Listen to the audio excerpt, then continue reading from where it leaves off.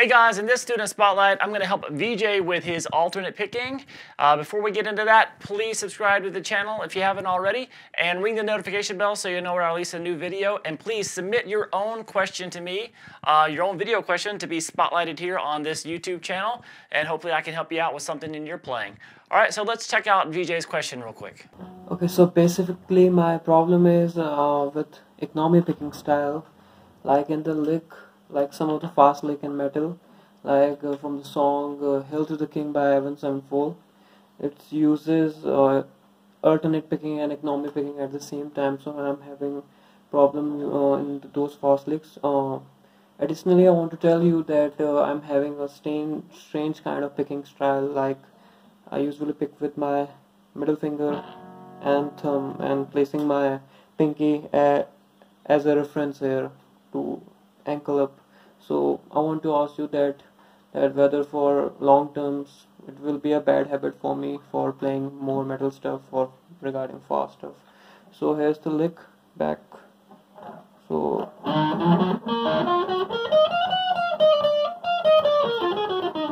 like here using the alternate to then economy, and here this part also.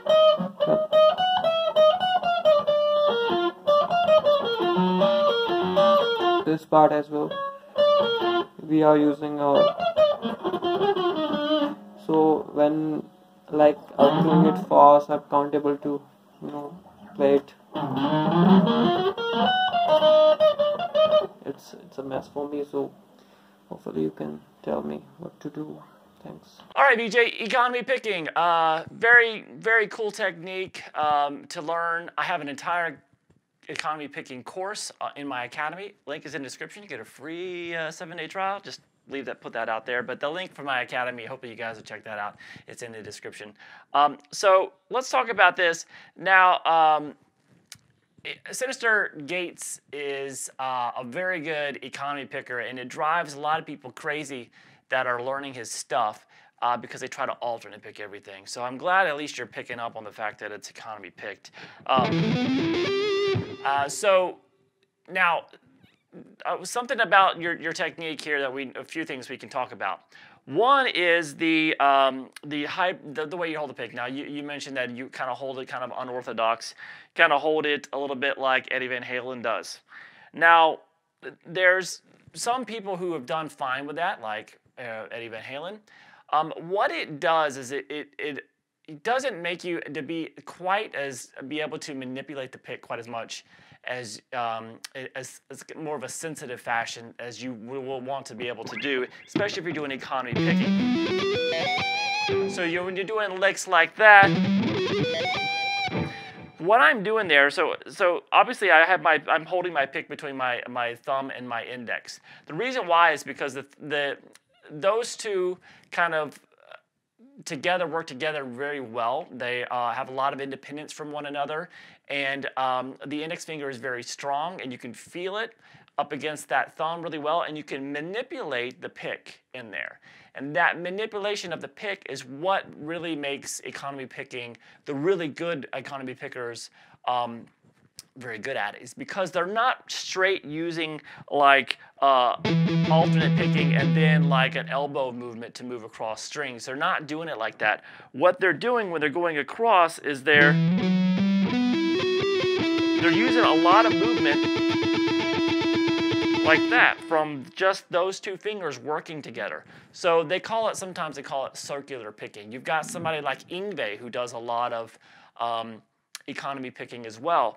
And you'll notice that when Vijay is playing on one string, and by the way, Vijay is a great resource for anybody who wants to be just a great picker on the guitar. Whenever he's playing on one string, so he's got his licks that he likes to play like.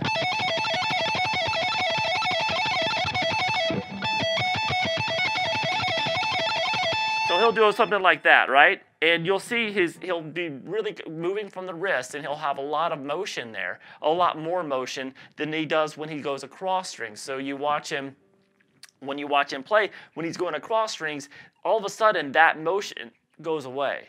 And it's a very small hand movement from there. It's very economical, and it looks more like this. So it's not like that when he's playing on one string. When he goes across, he's using more of these two fingers together to get around those strings and just have extremely minimal hand movement. Now, so this circular picking is kind of hard to teach because it's really just a feel thing of you're kind of manipulating the string.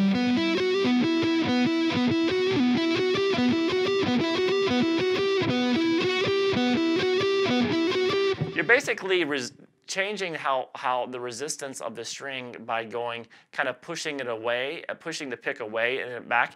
And you're not doing like this huge circular motion. It's a very small motion. But so to practice this kind of thing, you're going to want to break this up into like just little patterns. So you can say that this could actually be the same pattern done 3 times. I'm going to add a note here. I'm going to add a 7th fret on the low E string.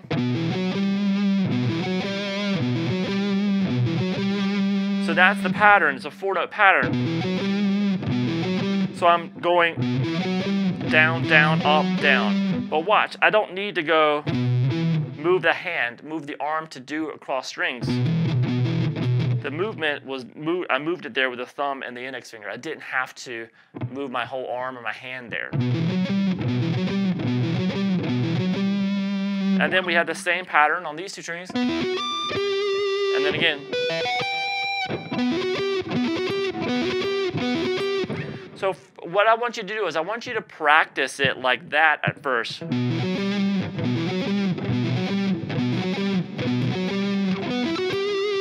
And then you practice it up into the first note of the next pattern. So act like you're going to repeat the pattern. So if I went all the way into that. So we have, so,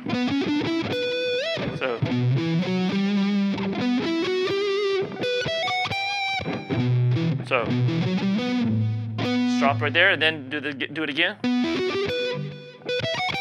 So break it down into little bite-sized pieces. Don't try to practice the whole thing like that, because that's where you kind of get off. You can, if you can see the patterns in it, you can just practice the pattern.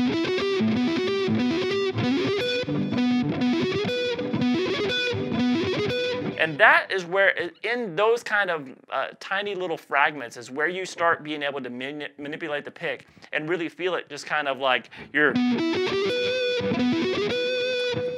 I just feel like I'm just kind of moving the pick into it. It's just kind of a weird feel, but you don't really get that when you're playing a whole pattern. So I would practice it like that. So practice each section just until it feels like just one movement. And then we have the... Actually, you can make it down into 2 licks. You can go... And then,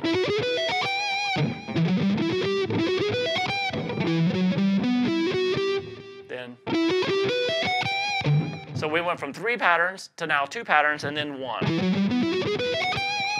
All right, so it really has to do with creating a really sensitive feel for the pick against the string and helping the pick get across the string.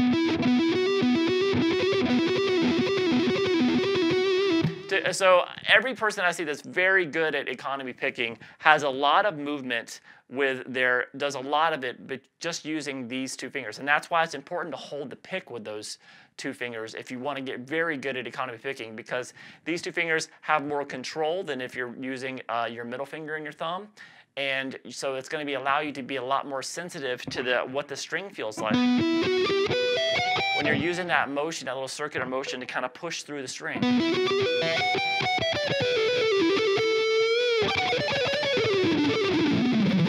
So that kind of stuff like that, you don't see my hand really just going crazy because a lot of the picking is actually just coming from this little circular motion between these 2 fingers. So like I said, it's difficult to teach because it's more of a feel thing, but once you get it, it completely changes your technique and it relaxes the rest of your hand.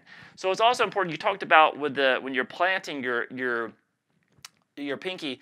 Now I'm big on planting, but I'm more, I like the plant to come from higher up in the hand, a more stable part of the hand. So so when I'm talking about where I'm planting kind of like if I take this muscle underneath the pinky and this big area that really makes up like the outside edge of your palm, this area closer to the wrist here is kind of where I'm doing my planting. So from right at the wrist up to about the middle of that muscle, that's what's laying on the strings here. So that's where I make a connection with the guitar.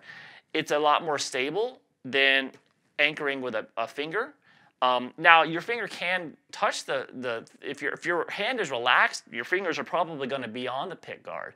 It's not a bad sign that they're there. You just don't really need to angle them. There are players, once again, that do. You can find a player that's great that plays in midair. You can find players that just hack up 3 fingers on the pick guard and just pick like this, and they can do fine for their technique. But I think the majority of people who are very good at picking, they have their hand planted kind of like that, where they use that back of the palm, and it helps also keep the other strings quiet. So when I'm following that palm kind of follows that across the strings, and it's muting the strings as I go away from them.